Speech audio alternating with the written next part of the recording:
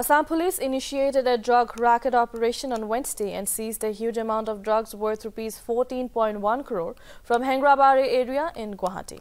Officials informed that the operation was initiated based on some information received from some unknown sources and seized Yaba tablets and Heroine weighing 200 grams from Manipur registered ambulance.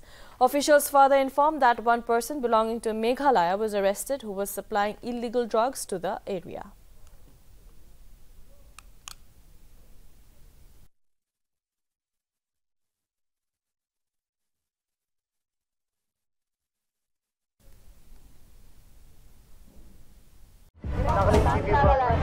Nagaland TV, Sop Manulaga Awas. Watch us live on Geo TV and on your television sets as well. For Dimapur viewers, we are on channel number 994 in Global Chapter, and Kohima and Mokokchung viewers, switch to channel number 138 on Hornbill Digital.